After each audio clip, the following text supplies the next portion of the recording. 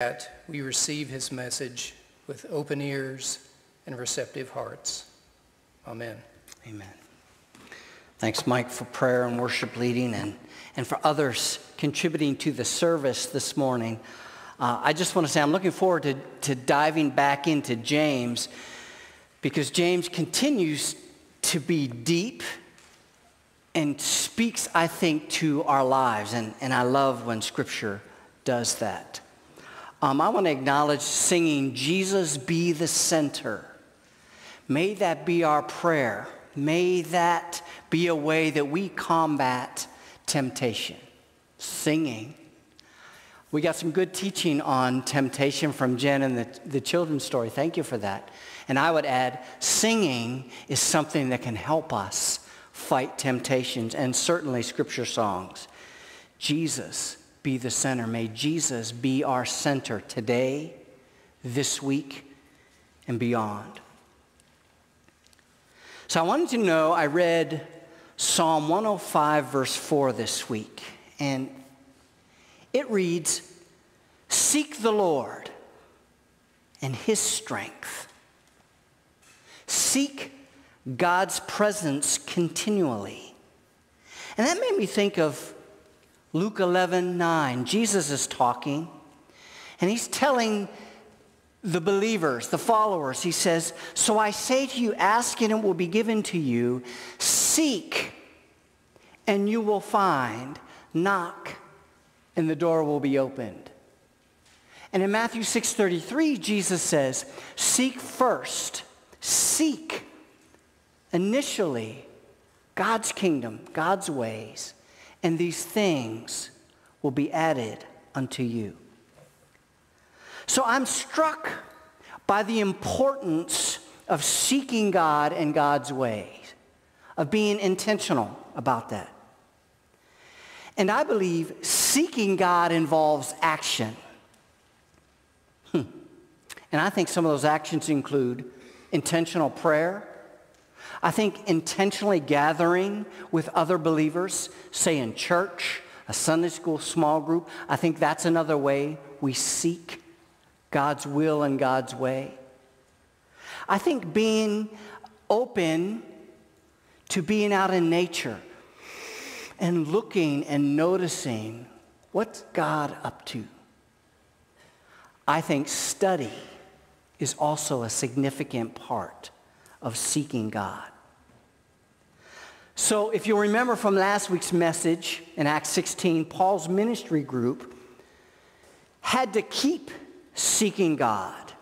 They had to keep searching for God's direction. It wasn't a one and done.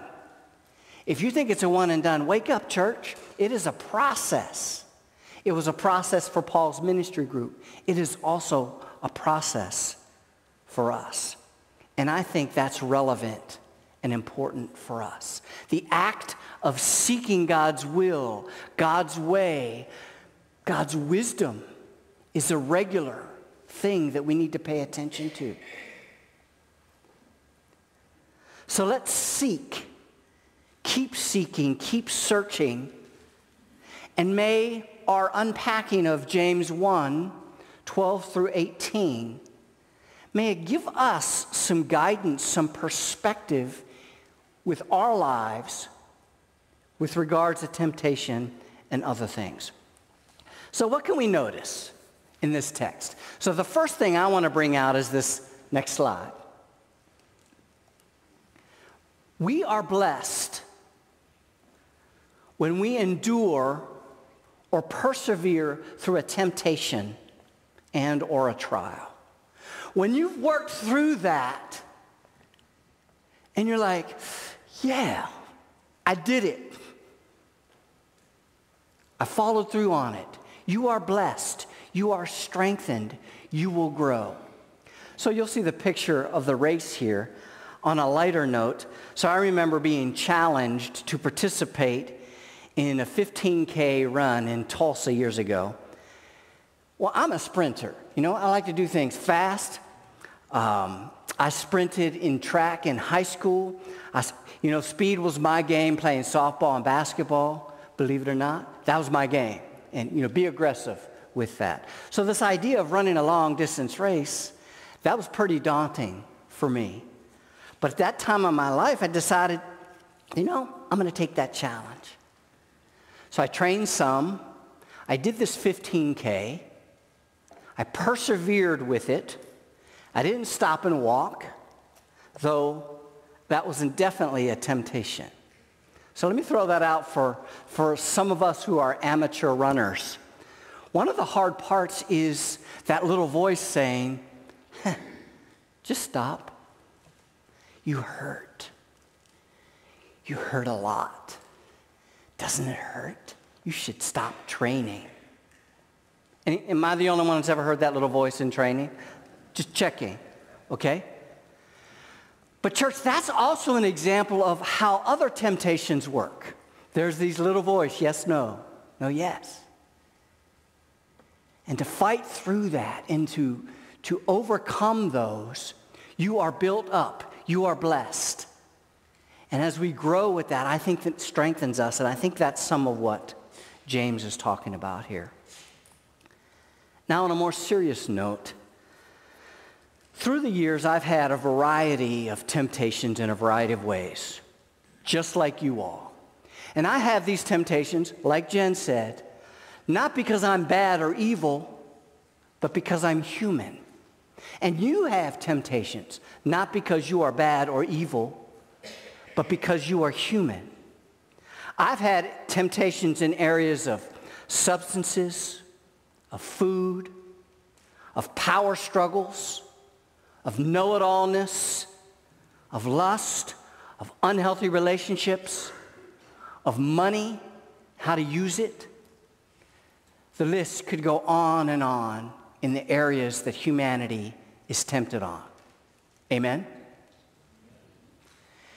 And there are many stories I could share about following through, fighting through those temptations and being stronger because of it.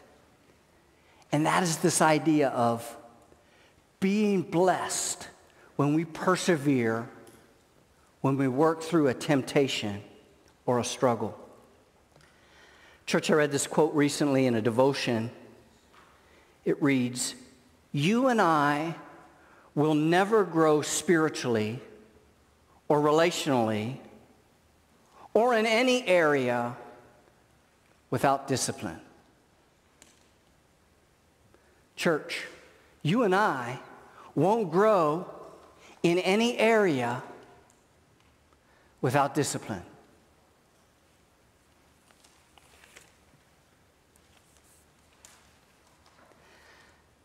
Now, I also want to say that I believe it's huge and important not to dwell or focus too long on our failures with regards to temptation. Just like we have the ability to fight through and be strengthened from overcoming temptations, the reality is we will also fail and have failed. I won't look and ask for a show of hands. But this is a real thing, failing with regards to temptation. And I believe we need to give ourselves grace and forgiveness. I love 1 John 1:9. John writes, if we confess our sins, if we are honest about our struggles and temptations, God is faithful and will forgive us our sins and cleanse us. I love that. Church, that's in the Bible for a reason.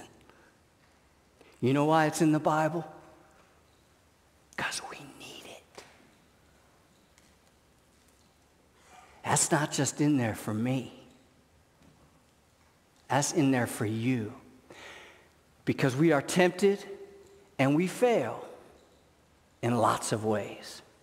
And to be honest about it before God can cleanse us and help us be better people and be blessed, as James is talking about. And church, we do better to be like Peter when he failed, when he denied Christ and repented, moved forward and allowed God to use him. We do better to be more like Peter than like Judas, who gave up.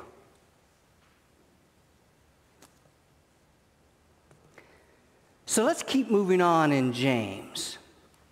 In verses 13 through 16, I think there's another important thing to notice that can help us with our lives. That's the next slide. Church, don't blame God for the temptation. Do you see that in the text? And then note this cycle of temptation that James writes about in verses 13 through 15 or 13 through 16. So James says, no one when tempted should say, I'm being tempted by God. I'm blaming this on God. So James is saying, don't do that. That's not going to help you. And then he says, and this is the cycle, but when one, that's us, when we are tempted, it's from our own desire, being lured and enticed by it. Then when that desire has conceived, it gives birth to sin, and that sin, when it's fully grown, gives birth to death. Notice the cycle of temptation and sin or bad behavior. And isn't that how it often works? We're tempted with the small thing, and that small thing comes a little bit bigger. And then a little bit bigger. And before we know it, that's all we can think about. Pay attention to that cycle. Know yourself. Allow God to speak to you when it's this size, instead of when it's this size, or when you fail.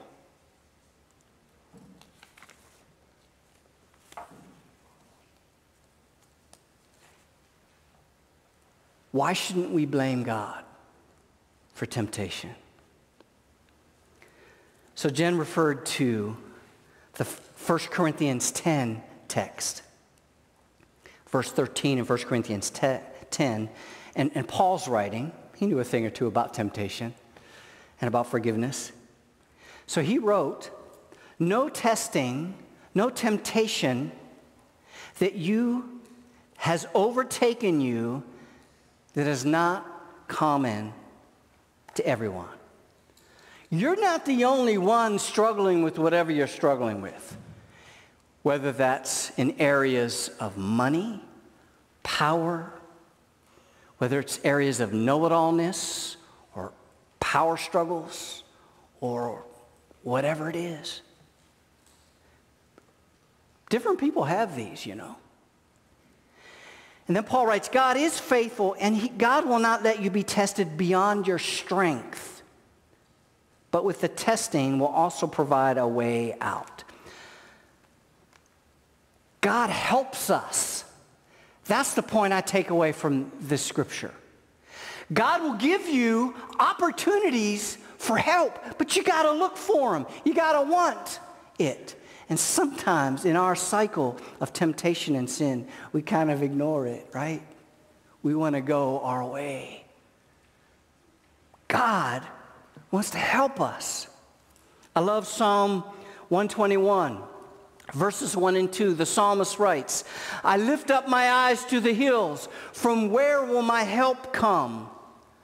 My help comes from the Lord who made heaven and earth. Don't blame God, because God helps us. The Creator who created you and me, who knows our strengths but also our weaknesses, wants to help you. Don't blame God. Here's another reason not to blame God. God loves us. Have you heard that a time or two in church? God is like the heavenly parent who wants what's best for you and is rooting for you. But God, like a heavenly parent, also knows that we will fail. And God wants us to be able to rebound from that. Hence, teaching of confess your sins, name them, be honest with God and in some cases with other people so that you can have victory over those struggles. But are you open to asking for and receiving help and wisdom and love? Are you open to receiving wisdom, to paying attention to patterns of why you're tempted by such and such? Are you open to have wisdom, self-awareness? Are you open to that? So I look at the next section in James, verse 16. James writes, don't be deceived. Don't be fooled, my beloved. He's saying, don't be fooled by that voice that says, you gotta blame God for that.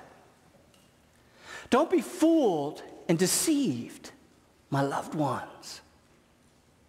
And then he goes on in verse 17, he says, every generous act of giving with every perfect gift is from above. James is saying, God is good. God loves you. God wants to help you. I think that's also why Jesus says, ask, seek, knock. Because in the Matthew 7 text, Jesus goes on and says, if your child is asking for bread, what parent is going to give a snake instead? He's saying the Heavenly Father gives good, generous gifts. God loves you. God loves me, and God wants to help us with our struggles, with our temptations.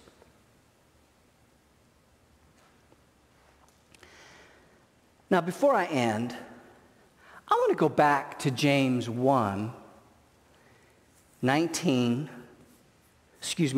through 11.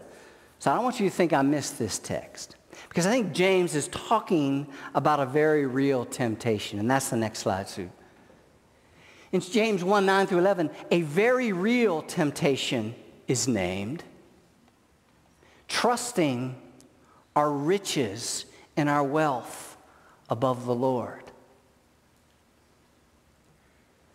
I believe there's a real temptation for many of us to trust our riches, our wealth, our things above God.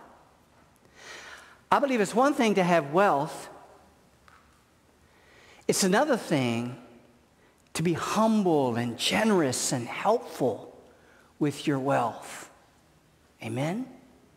God needs people with means who are generous. But there's a temptation to hoard and to keep it to ourselves.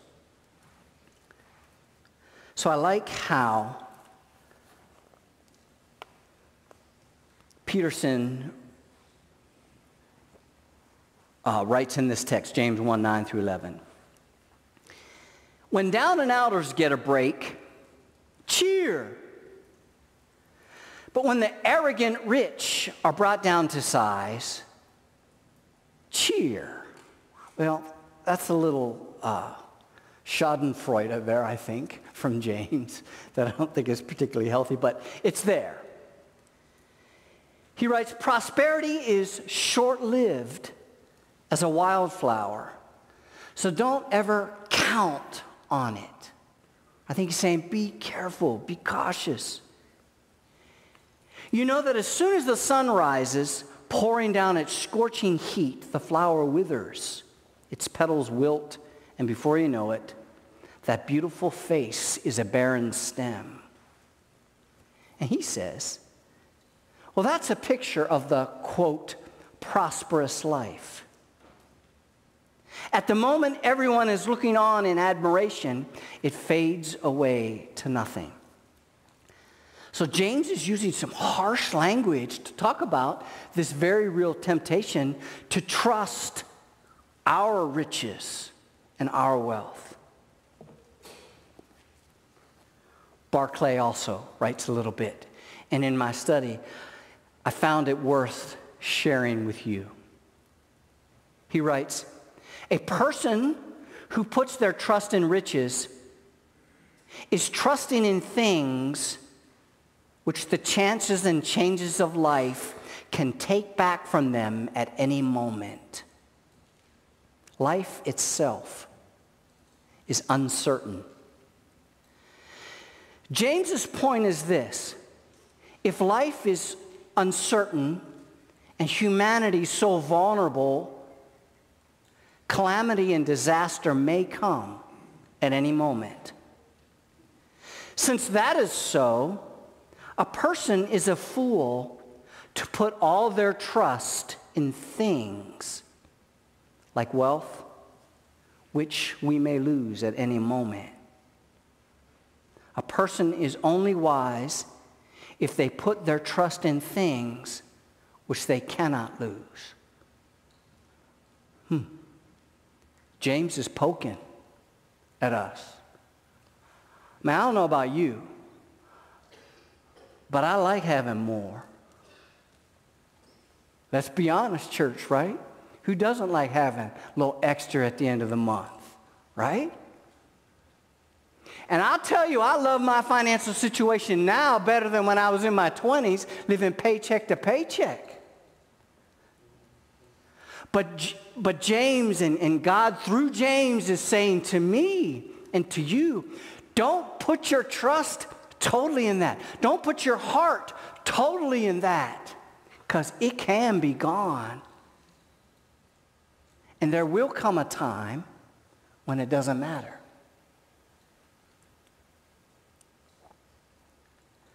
James urges the rich, and I'm going to put myself there to help others of us put ourselves there, because in view of the world, we are rich. Okay? James urges us rich to cease to put their trust in that which their own power can amass. James urges us to admit our essential human helplessness and humbly put our trust in God, who alone can give the things which abide forever. That's a hard word. But may the Spirit stir in us, helping us be aware of who we are and where we stand with our things and our wealth, but then also be persons of generosity, because God needs generous people. God needs people who are open and caring. But God wants to guide and help us. Church, it's a real temptation to trust ourselves and our stuff above God. So I want to close with Romans 12:2. And I encourage you to turn there. Romans 12:2.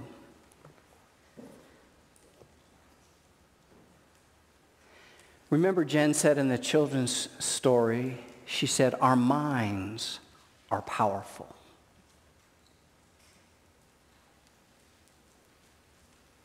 Romans 12:2 reads, do not be conformed to this world, but be transformed, be changed by the renewing of your mind. How can we face any temptation? The mind is powerful. Hence, I believe, Paul's use of the phrase renewing your mind. And I think there are many ways to renew your mind. Some of that can involve scripture. Some of it can involve prayer. Some of it can involve accountability with other brothers and sisters. Some of it can involve the discipline of worshiping together that can help us renew our mind and not just be distracted by everything that's going on around us. Be transformed by the renewing of your mind. Why? So you can discern what is the will of God. So you can be self-aware, so you can, oh man, maybe I am relying on my own strength here. Maybe I am giving too much credence to this voice in my life, and it's not a healthy voice for me. Or maybe as we renew our mind, the Spirit of God says, you're doing great. Thank you. Thank you for how you are participating in my kingdom. Because the Spirit does that too. The Spirit of God is not always saying, change, change, change, more, more, more. You're bad, you're bad, you're bad. The Spirit of God more often says, I love you. You are awesome. We're lifted up. And then in due time, the Spirit says, hey, might want to pay attention to this. Oh, okay. But when it comes from a place of love, it's a whole different ballgame. Church, let us not be just conformed to the world, but be transformed by the renewing of our mind, by being open to Scripture, to prayer, to time together as God's believing community. So then, we may discern what God's will is, what is good, what is acceptable, and what's perfect. Would you pray with me?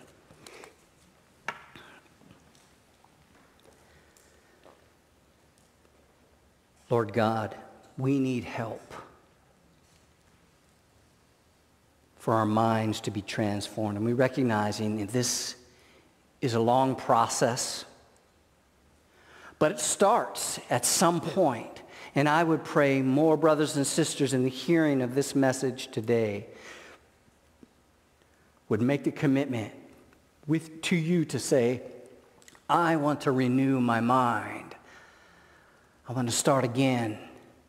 I need some help facing this temptation or this temptation. Thank you, God, that you who love us, that you enlighten us with that love. And like a loving heavenly parent, you love us enough to help us be cleansed and get new starts.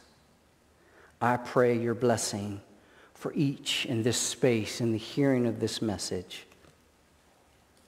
In Jesus' name, amen.